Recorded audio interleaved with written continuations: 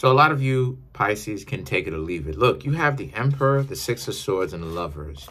When it comes to love, a lot of you Pisces are very much so in a very good position right now to sit back, relax, watch other people make an idiot out of themselves if that's something that they are ultimately going to do.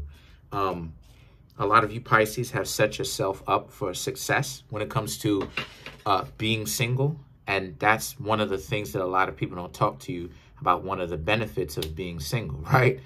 You know, so many people try to make it seem like being single is such a bad thing. There's a lot of power in being single. And one of the things that is so powerful about being single is the fact that when you're not talking to anybody, you can sit back and you can afford to play the field because you're not really with anybody. You're talking to other people, or you can afford to talk to other people, right? You have that choice. And because of the fact that you have that choice, that means that there's enough time to let someone slip up if they are not really being serious about getting to know you. So the Nine of Pentacles and the Magician now represents how, since that's the case, this is a situation where, so because of the fact that you have that luxury, because you have that time to sit back and watch to see if a person is being serious about getting to know you or not, that puts the pressure on the other person, right? It puts more of the pressure on the other person because you can afford to sit back and watch what it is that they do, while at the same time, you Pisces pull your own weight. Now, the Nine of Pentacles and the Magician, you have been getting some people that are interested in you, okay? This is something as current events. But at the same time, you Pisces, again, you're not really making such an extreme decision on if you like the person or if you don't. Now, again, lovers, you would want to find someone that you can be in something serious with, but you're not necessarily really counting your eggs before they hatch just yet. You're really just trying to see if those types of relationships or this interaction with these people would work for you.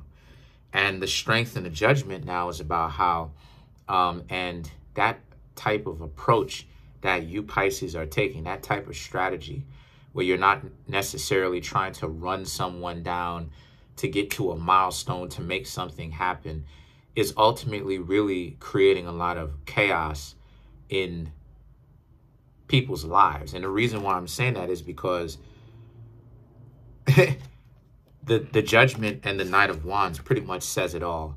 They didn't really think, when most people get themselves into a relationship, it's hurried. It's something that very much so, it's like you just met each other one day and then next week y'all are moving in. And it's like, wow, you know, it only took a week. You know, you're already telling each other that you love each other and it's only been a week, right? So, and you just known them a week ago, right? Cold to now telling each other that you love each other.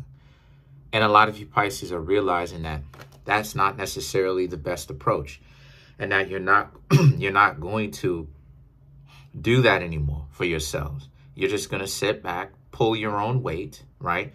Do your part of the relationship, and then sit back and see if the person is going to do their part of the relationship. And that's messing them up because you realize that they can't. So the Knight of Wands now represents, this is what has you being in a situation where you know that they're not. They can say whatever it is that they want to that they can say. You Pisces know that some of the people that you have went out with, they are factually on some BS because they are a waste of time. They trying to make it seem like they got all of this that they got going on, and they know that. And that's the power that you have over them. That's something that a lot of those people, if they do not change their ways, they're never really going to be able to live down that. Because there's a power in knowing you, there's a power in you knowing that a person can play all these games, act as tough as they want, act as gangster as they want, say whatever it is that they want, but the stuff that they're saying is actually BS. And you actually have the enlightenment, the facts to be able to know that they're BSing, you know. So now the Eight of Wands and the Ten of Swords is about how So you Pisces are moving forward, getting to know other people. And you're moving forward the correct way. You are remembering the games that people can play. And I'm not saying that you are allowing that to rule you. What I'm saying is that you are being more careful with the realization that people could be lying, right? There's a chance that people can always be lying. But this is why you're taking such of that quote unquote balanced approach. Is that idea of you're getting to know them, still wanting to reach milestones without taking too long, but at the same time, you are pulling your own weight. You're potentially paying for these dates yourselves, right? Or paying half, I should say. Calling them first, initiating the conversation, showing effort with them, and you're trying to see if these people are down with it. If these people are down with it, and you're seeing how serious they are about this. And naturally, Pisces, you have to understand that some people are not really going to be 100 with it, while others are going to be absolutely down for it. Those people that are down for it, you want to make sure that they have other traits, right? You don't just want to make it so that, you're charging them up. You want to make it so that they have other traits. Do they want to be in a relationship? Are they going to put an effort to getting to know you, right? And to make sure that that spark between the two of you is still there and it's maintained and it even grows. And at the same time, are the two of you going to